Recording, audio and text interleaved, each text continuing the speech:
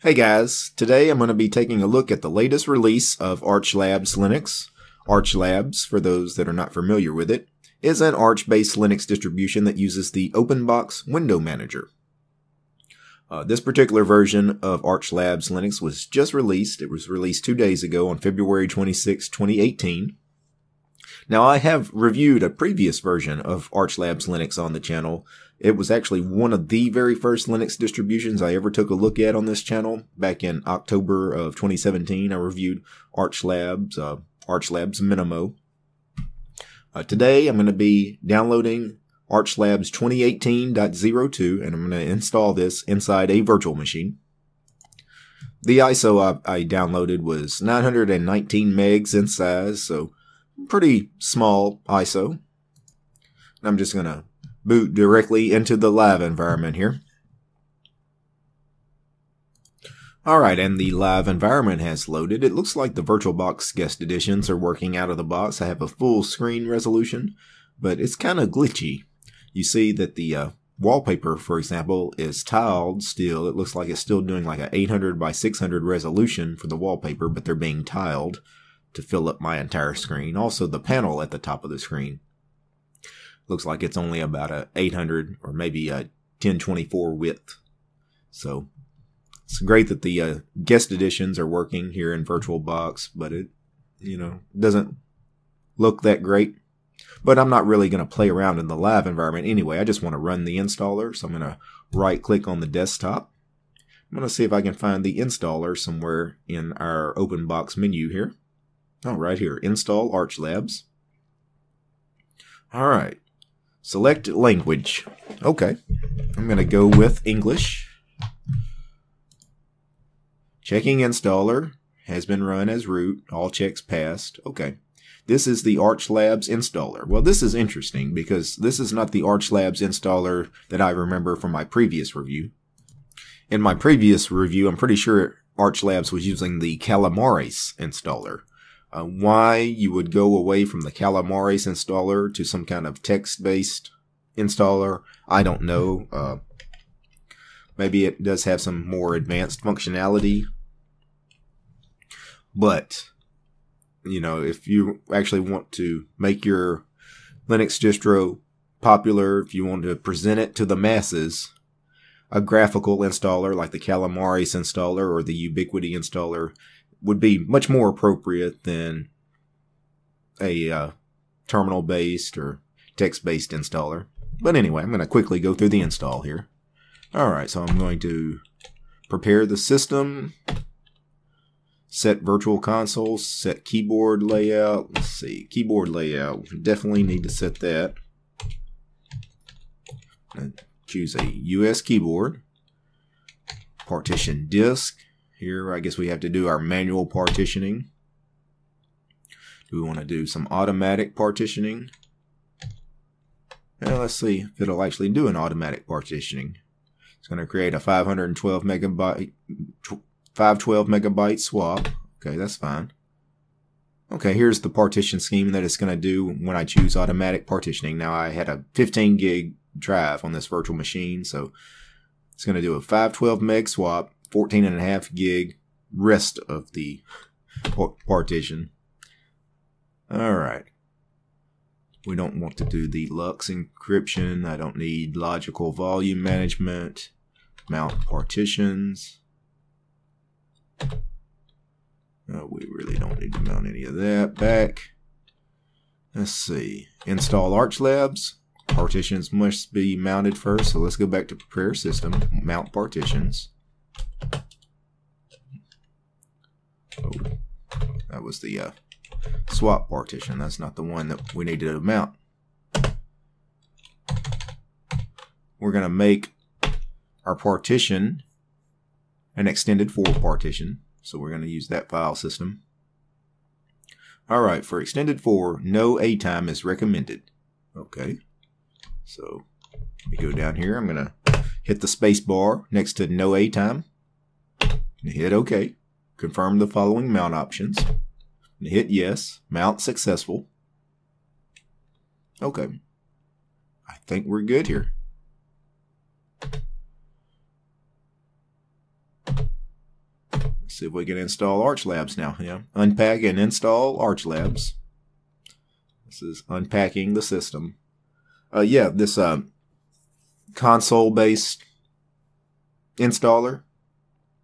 I've used a million of these kind of installers, you know, for minimal installers for various distros, server installs, and then some of your more Linux enthusiast distros love using these sort of installers. But really, ArchLabs is a very kind of user-friendly distro out of the box when you get it installed. I mean, it presents a very nice open box desktop that I think pretty much anybody would feel comfortable using.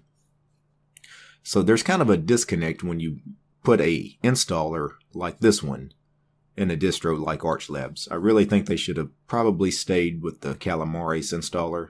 I think they are doing themselves a disservice by using a console-based install. Alright, it is finished unpacking the system, so now I'm going to choose Run MK init CPIO.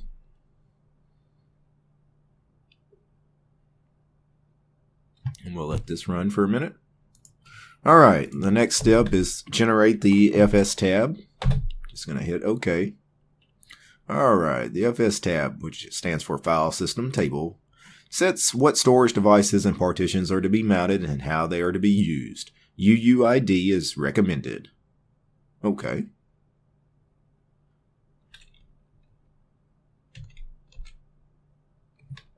Since they recommend UUID, I guess I'll go with that. Next step in the installation, install grub. This is a very important step. You really want to install a bootloader.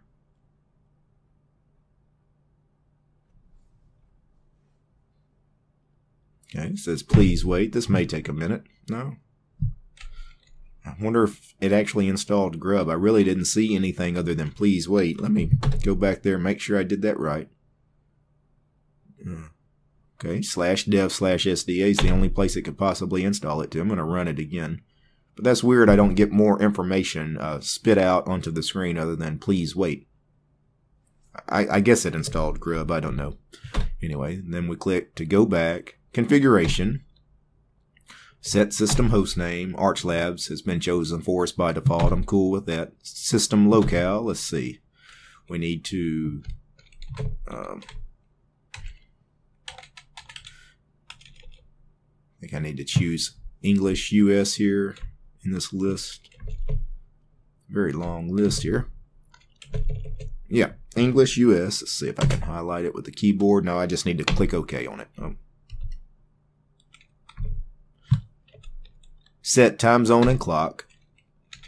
So America, Central Time Zone in America.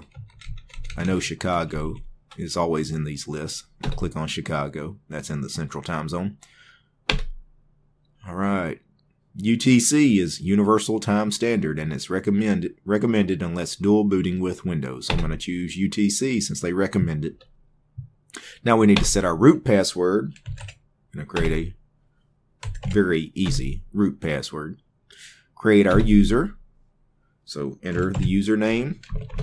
Oh, I didn't realize the caps lock was on. That's going to cause me some problems with that root password.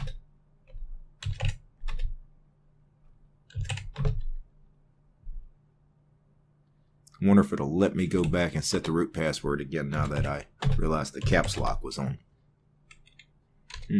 I think I did that correctly. System tweaks. It says these are optional. Let's see what they are. Amend journal D logging. Disable core dump logging. Restrict access to kernel logs. Yeah, I'm not going to do any of that. Just going to click done. Close the installer. Sure, why not?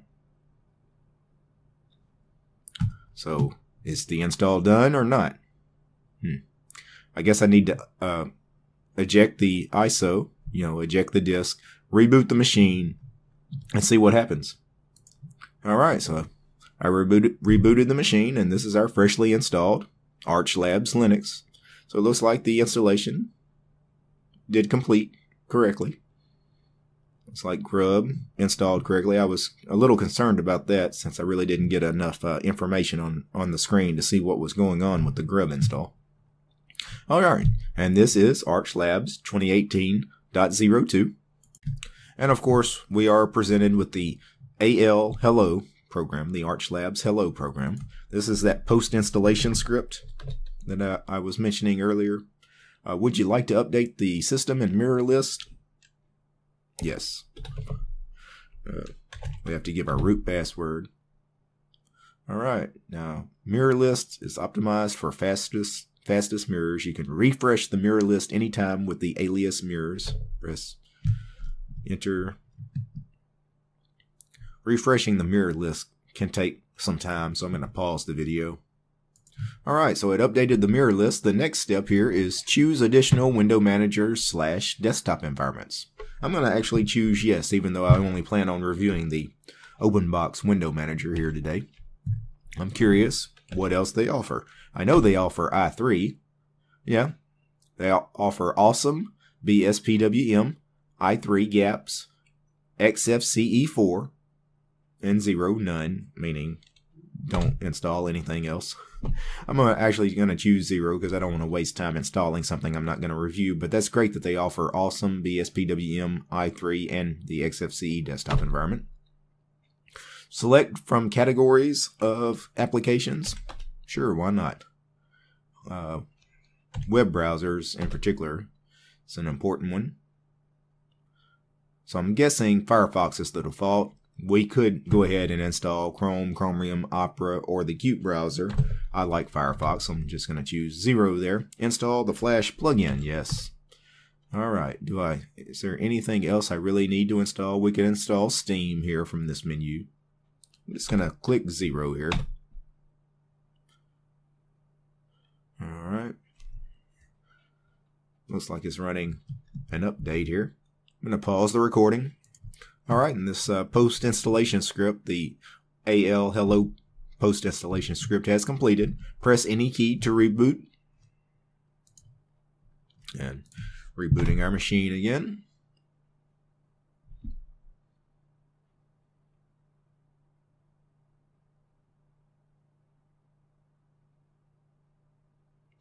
And now, this is ArchLabs Linux. Again, this is just the standard, their OpenBox desktop here. This panel at the top is Polybar. Polybar is a neat little bar, a neat little panel. The one thing I don't like about it is I don't think that it does any kind of like taskbar. Like if I open a window, say if I open a terminal here, this is the Termite terminal. You know, it doesn't appear anywhere on this bar for me to minimize and unminimize the window, you know. It's like a normal panel, like the Tent 2 panel or LX panel or any kind of dock. You know, usually you can click on an icon and, you know, minimize, unminimize your windows. This panel here really seems to be geared toward more tiling window managers, something like Awesome or i3, where you don't really need a taskbar. But anyway, this is the Termite terminal. While I have it open, we might as well check the kernel. 4.15.5, very recent kernel. Now for a menu system, of course, being OpenBox, you have your right-click menu system here in OpenBox. On Polybar here, they also have a menu system here, which is interesting. It's a neat little menu system here too, but I think it's confusing to have a menu here, one kind of menu here, and then the right-click OpenBox menu. I think they would be better to make this launcher simply launch the OpenBox right-click menu. That way there's some consistency there. You don't have two different menus with programs in two different places. But that's a minor gripe. That's just something I personally would do if I was the creator of this distro. Anyway, the right-click menu, the OpenBox right-click menu, we have the terminal. The Termite terminal is our default terminal. We have our file manager. It looks like we have the Thunar file manager, the standard file manager in the XFCE desktop environment. Thunar is a great file manager. Also under file manager, we had file roller. This is our archive manager for zip, unzip. Also, we have our web browser. Firefox is the default web browser. Now, in the AL hello script, we could have chosen to install Chrome, Chromium, Opera. I really like their default home page here. If I click over official here or just hover over it, you get the official ArchLabs site, ArchLab GitHub, Reddit, ArchLab forums, ArchLab Twitter. If I click or hover over the OpenBox tab here, we get links to the BoxLook website for OpenBox themes. We get a OpenBox guide. We get the Bunsen Labs OpenBox scripts. So this is probably like their GitHub repo. Of course, we have a tab for Wiki. We have the OpenBox Wiki. We have the Arch Wiki. We have Get ArchLabs for the official download. This version of Firefox is 58.0.2. This is Firefox Quantum. Alright, our text editor is Genie. Now they mentioned in their release notes that they had done some tweaking to the theme of Genie. And it looks really nice actually. It looks really sharp. Genie is a nice plain text editor. It's really an IDE. It's really designed for programmers. Genie is a fast and lightweight IDE. Reading their about here. Let's see, Genie 1.32 is the version number. Alright, for Office programs, we have a Calculator. It's the only Office program, so no LibreOffice suite or anything. But in that post-installation script, I'm sure we could have chosen to install the LibreOffice suite. Multimedia, by default, Audacious and MPV are installed. Audacious is our audio player. Really nice, lightweight, minimal audio player. And of course, MPV is your standard movie player. And there were a lot more multimedia applications we could have installed in the AL hello script.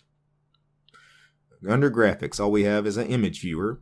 But I'm sure, again, in the AL hello post-installation script, we probably could have installed GIMP, Inkscape, Blender, those sorts of programs.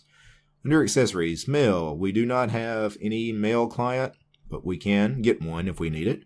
Messaging, same thing. There is no instant messenger client.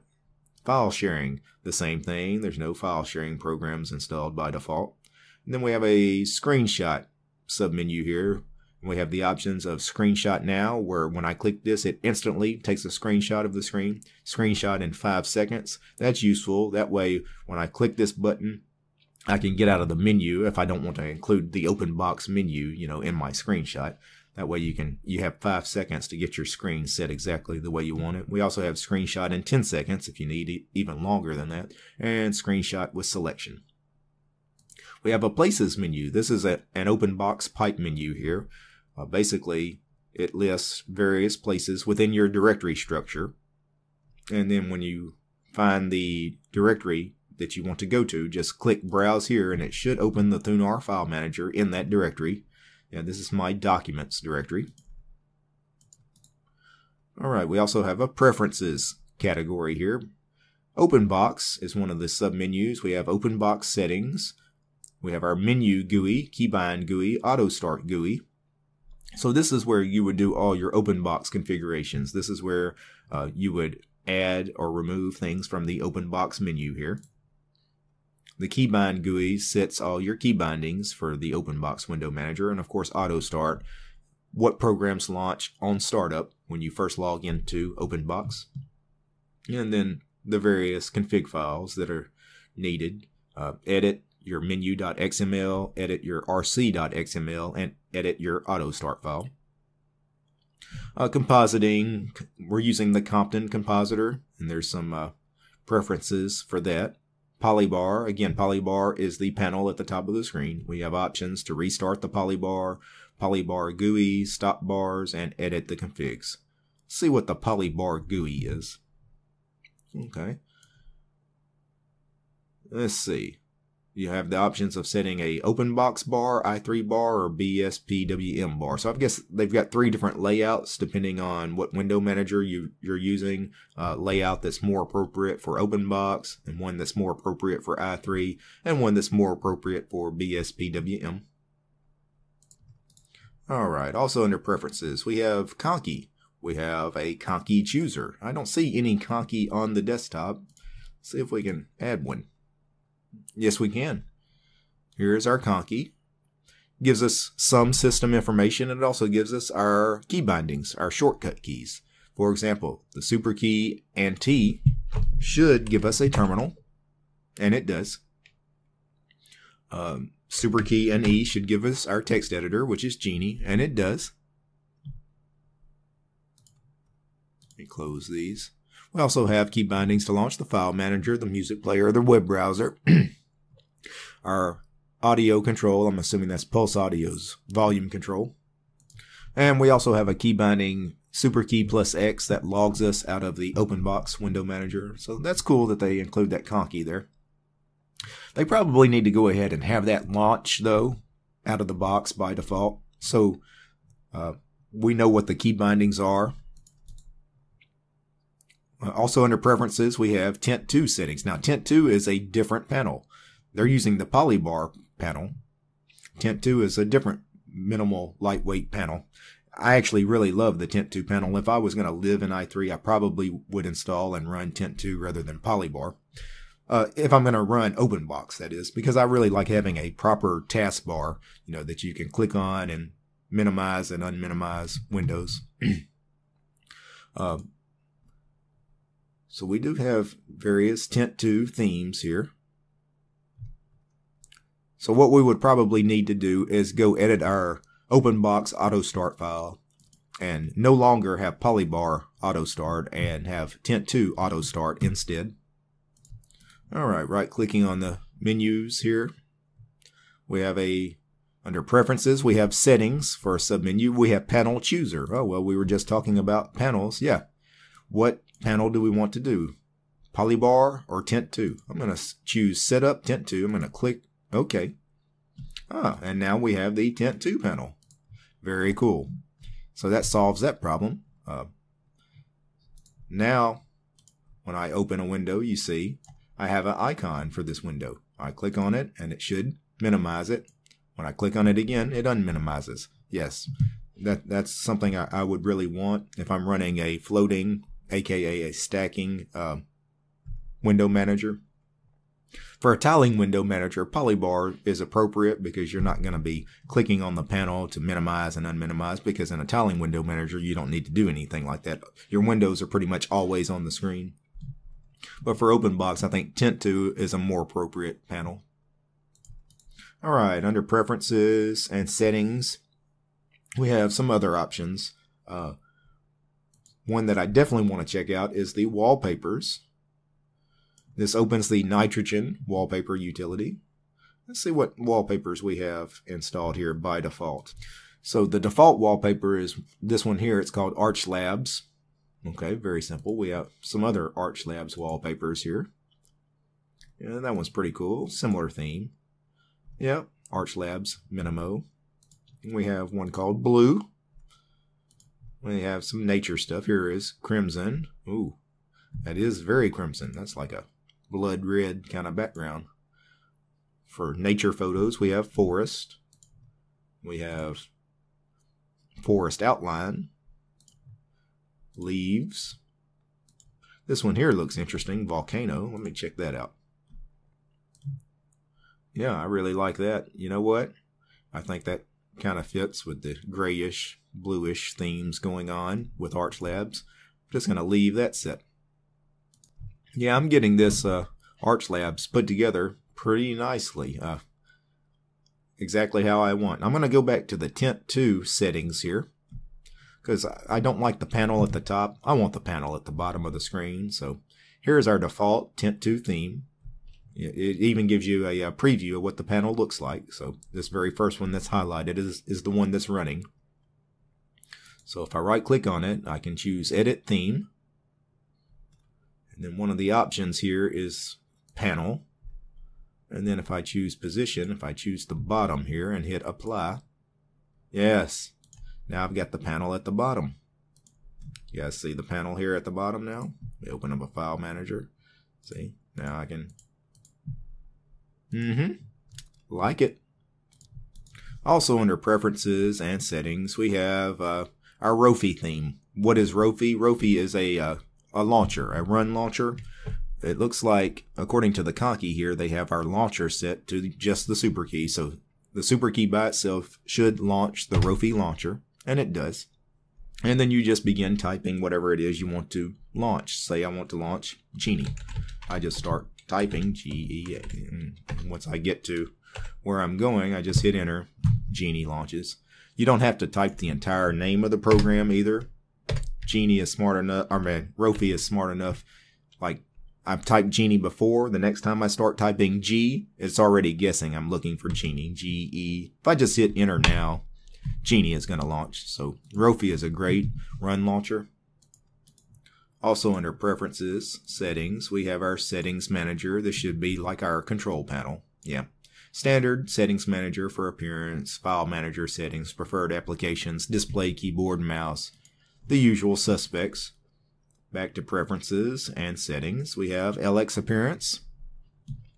For theming, let's see. I'm going to open up a file manager. We're going to play around with the theming just a little bit. By default, our theme is ArchLabs Dark. They also offer a ArchLabs Light theme. See if I can apply that. It didn't change this window. Let's see if I close it and open a new one. It's still not changing. I may have to log out and log back in to get that to take. Anyway, I'm going to just go back to the dark, hit apply. The only other themes that are worth mentioning are the add weight to themes, the standard add weight to theme and the add weight to dark theme. Icon themes, you really don't have anything. You have the standard add weight to icon theme too, which is not a very attractive icon set. Then you have ArchLabs Dark and ArchLabs Light. So I'm just going to stick with the defaults. Back to the right-click menu, we have help information. We have this little right-click menu system for various help and support. We have our key bindings menu here. We have our lock screen, and then we have the option to exit OpenBox. This logs us out of OpenBox and takes us back into our login manager. All in all, what do I think about ArchLabs 2018.02? I love it. I really loved ArchLabs when I reviewed it about 4 months ago. It's Arch-based. It has a very minimal OpenBox install, not a lot installed on it, but that post-installation script is great. You can run through that, and if you want things like LibreOffice and GIMP and Chrome and all that installed on the system, you just tell it in that script. You just run through that. You get all the software you want installed out of the box. It's a very attractive looking OpenBox setup too. I love a lot of the pipe menus that they have in the right-click menu here, such as this Places pipe menu. I also love some of the like Tint 2 stuff here. It was very easy to configure this Tint 2 panel. I'm sure the Polybar panel also has very similar functionality to it.